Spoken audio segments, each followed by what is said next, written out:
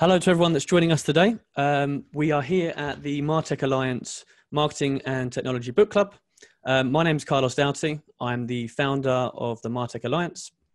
If you don't know us already, you can jump on to martechalliance.com and find out a little bit more.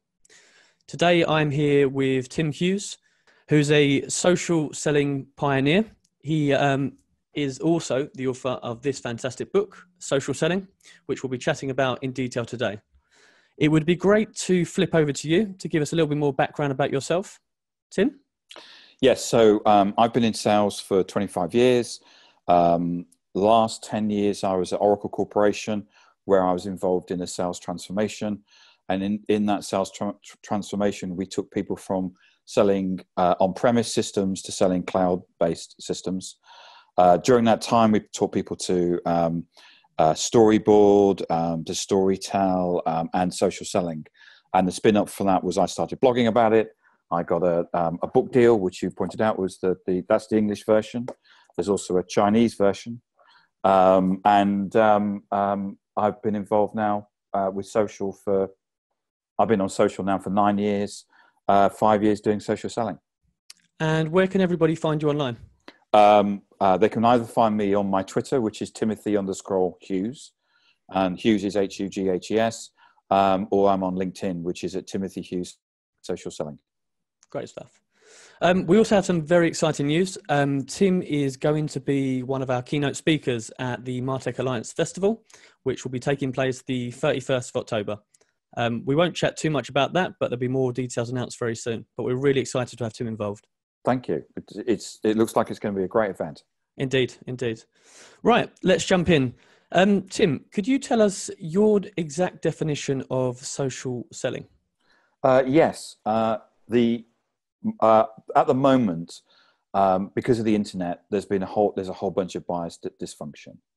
So in the days when I first started selling, if you wanted to deal with a company, what you did was that you rang up and you asked for a brochure and one would turn up 3 days later. Now, if we want information, we just go online and search for it. Whether we're looking for a pair of UGG boots or whether we're looking for a £100,000 Mercedes car, everybody is going online and searching for things. And CB research says that people are now 57% of the way through the buying process before they actually start contacting a salesperson. Now, it may be 35%, it may be 85% of the way, but actually they don't need to do what they did in the past, which is ring up a salesperson and deal with it. In fact, they will actively avoid dealing with salespeople. Great, thanks very much. In your book, you talked a lot about how social selling isn't just social media. It's much, much more. Yes. And one of the core things is around community development. You know, it's something that we at the Martech Alliance massively believe in. Obviously, this online book club in itself is a good example. Yes.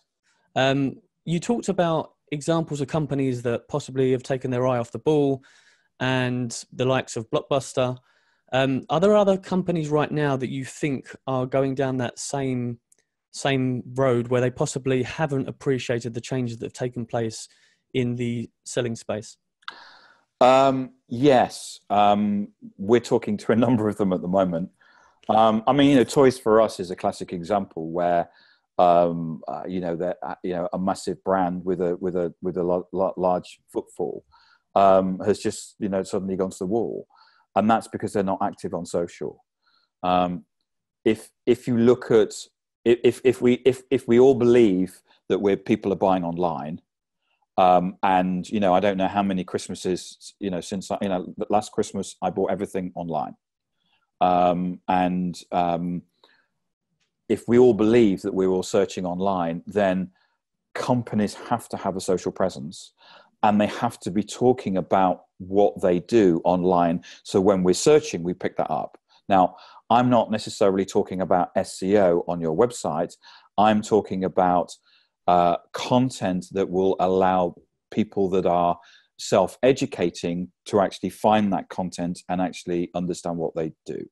So I'll give you an example. A friend of mine runs a baby massage company, but they have a website which tells you how great baby massage is, but everybody says their product is great. Name me a company that says that their product is the second best in the world. So what happens is that because you tell everybody it's great, it just becomes noise. And what they just found was that they actually had people coming to their website at 3:00 in the morning and actually buying the product. And what they realized was that that was parents that couldn't sleep, and therefore, and they happened to come across them.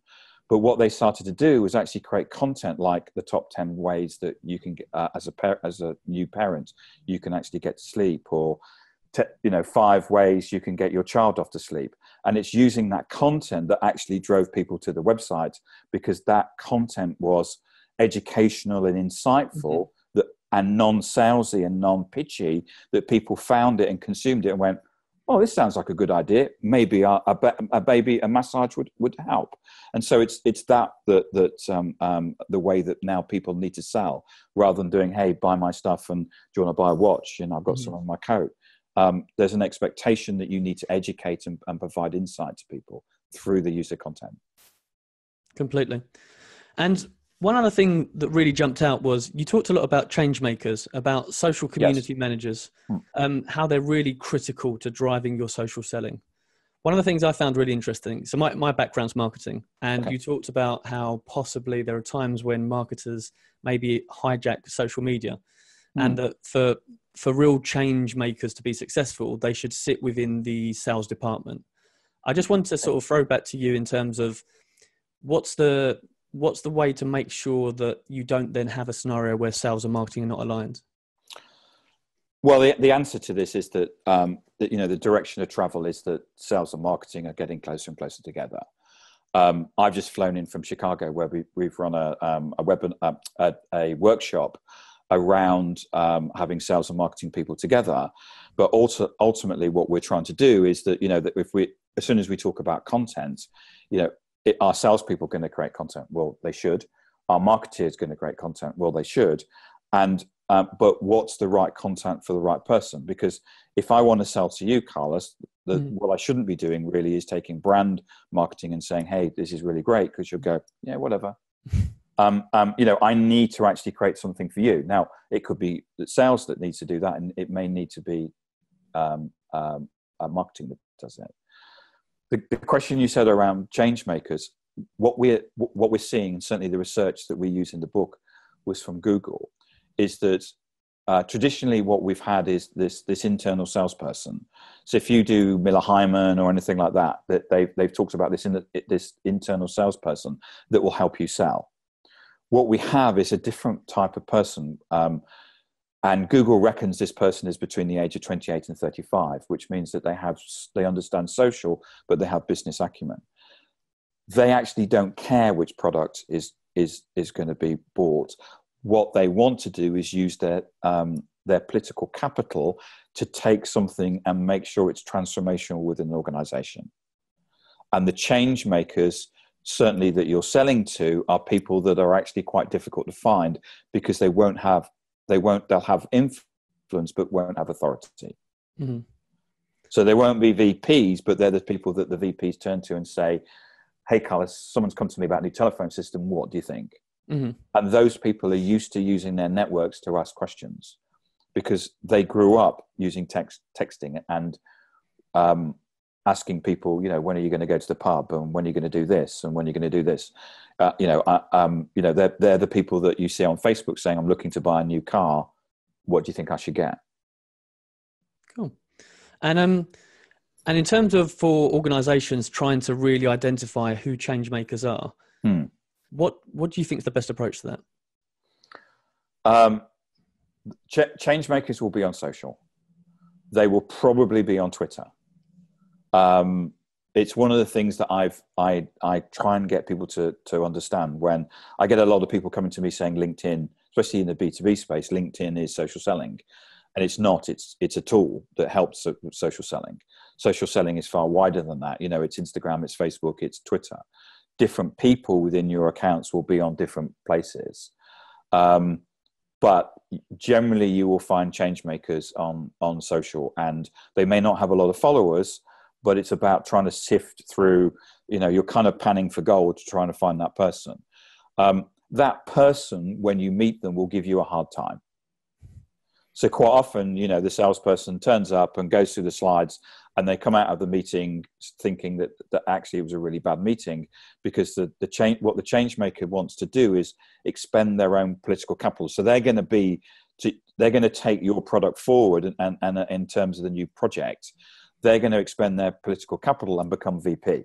So they want to make sure it's right. So they will take each salesperson and nail them pretty much to the wall around, talking about ROI or the things, how the project may fail,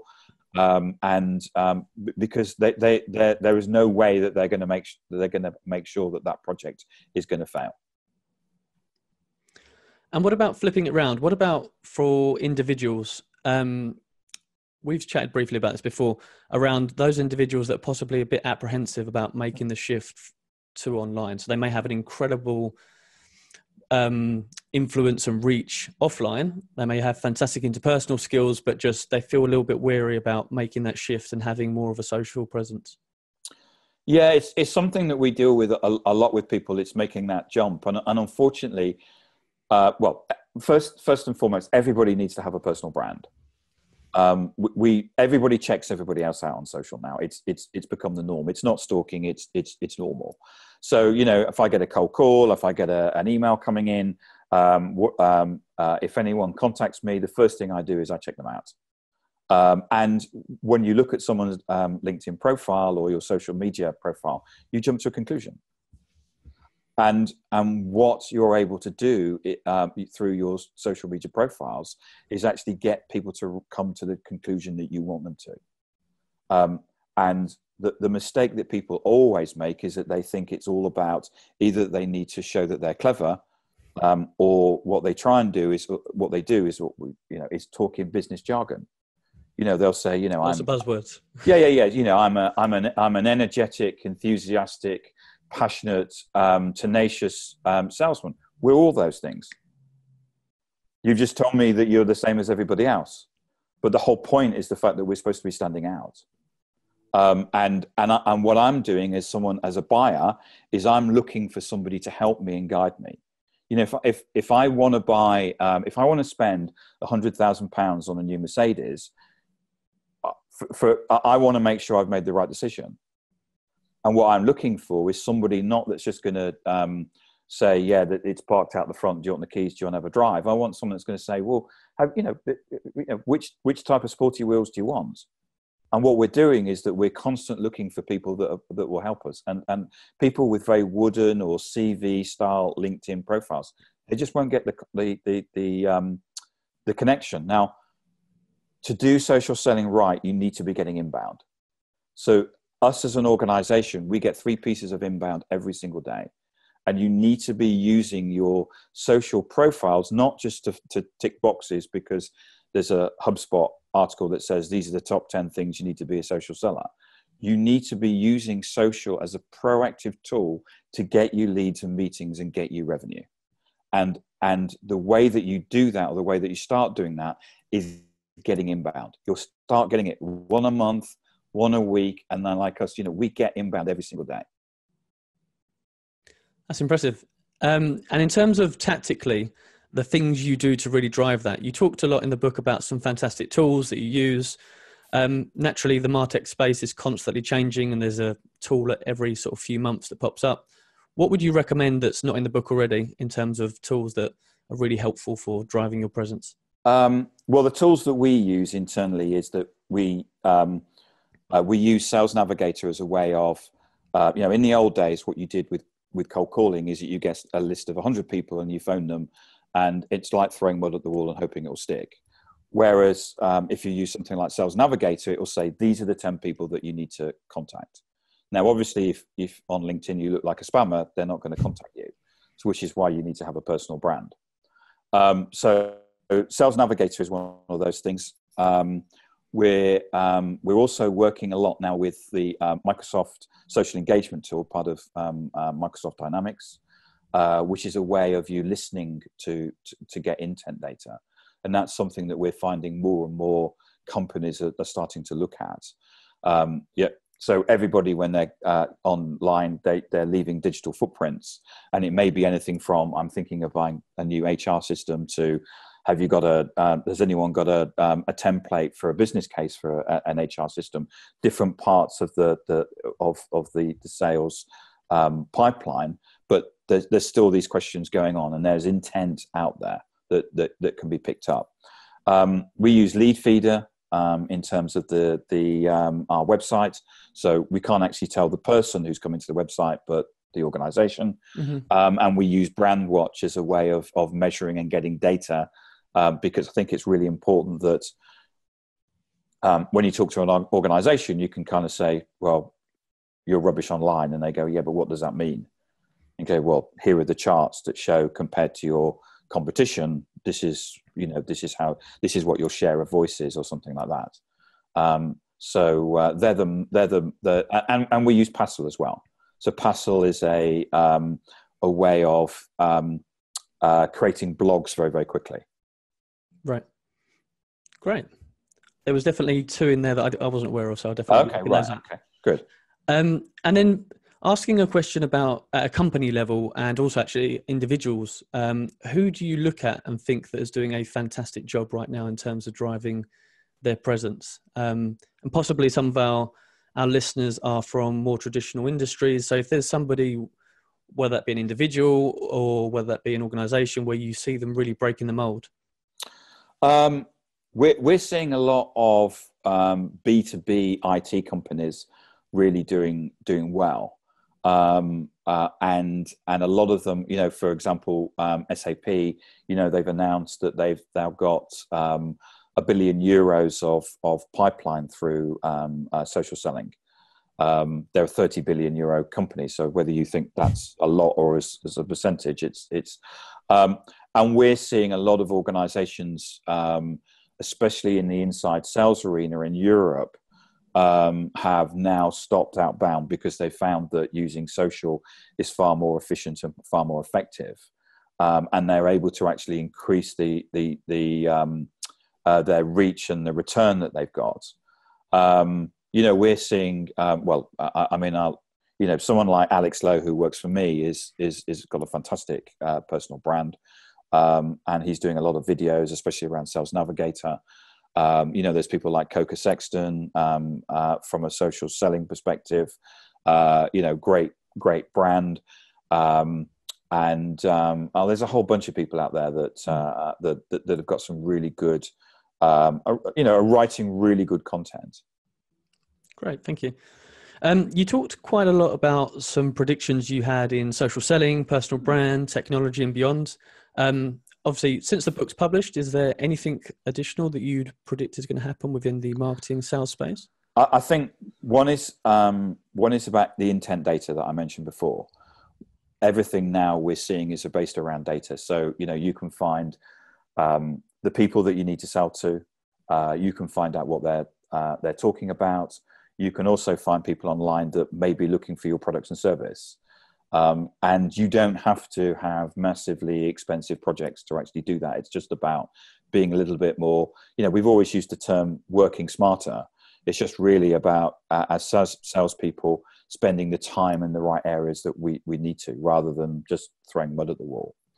But I think the other thing that if you asked the question about a chapter, I think the chapter that I would write would be around return on investment. Mm-hmm.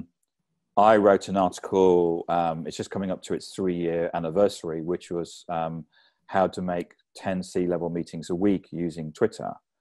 And I still get asked the question, is there an ROI with social selling? It's like, well, if you made 10 C-level meetings a week for the last 3 years, you'd have, I think it's about 1,500. So your pipeline would be looking very different. Mm-hmm. I think we're now used to we're very now clear on what the ROI is, what the ROI can be achievable, and the metrics through the pipeline, and for different verticals that we can, and the ROI is very, very clear. Whereas I think probably when I wrote the book back in 2015, it was still quite nebulous in terms of that, and we hadn't had a lot of the case studies like the SAP one that they've publicized and stuff like that. So that has been the thing I think that's really changed. That's been great. Thanks, Tim. I'm conscious of your time. Have you got any more advice you would have for our listeners in terms of how to really, really drive things forwards, whether that be at an organization or an individual level? The thing that people need to do individually is you need to have a personal brand.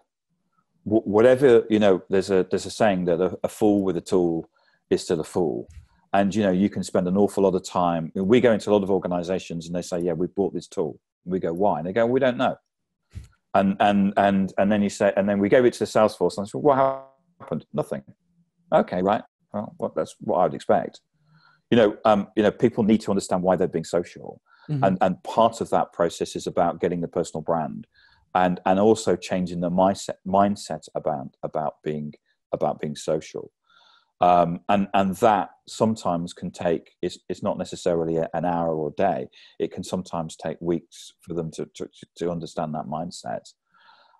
So definitely get a personal brand, and also listen. Find out what other people are doing, find out what other people are saying, get a view for, listen to people that are talking about social selling, read articles and get an opinion of yourself about what you think is right and wrong. Because, there's a lot of people doing it wrong and being quite spammy. And that's their view and that's their viewpoint. And I think that, if you spend some time thinking about and using some common sense, just by listening and reading what people are doing, you can get a view and get up to date. And at the end of the day, personal brands are not going away. Social media is not going away. Social selling is not going away. To use the old phrase, there is a train leaving the station and you need to be on it to be relevant in 2018. Couldn't agree more. Thank you. Just a reminder to everyone that's listening that you can see Tim in person at our Martech Festival, October of this year. I just want to thank Tim for his time, and from myself and the listeners. It's been absolutely fantastic